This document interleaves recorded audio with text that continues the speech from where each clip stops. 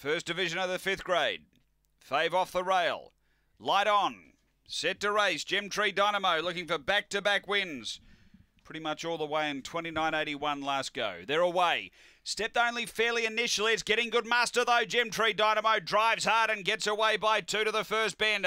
Through to second is Primed Engine. Then came Big Casey. A couple away, Leggy and Blonde, Chatty Whacker. 2 to Destiny Mermaid. Then Dreamy Julian and Keandra. Down the back, Gemtree Dynamo leads. Out by 3 to Big Casey. 4 away, Primed Engine. Then Chatty Whacker, Leggy and Blonde up to the turn. Gemtree Dynamo in front. Big Casey sticks. Gemtree Dynamo's doing enough. Fave gets in.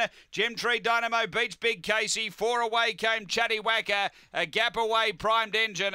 Then Leggy and Blonde from Destiny Mermaid, Keandra.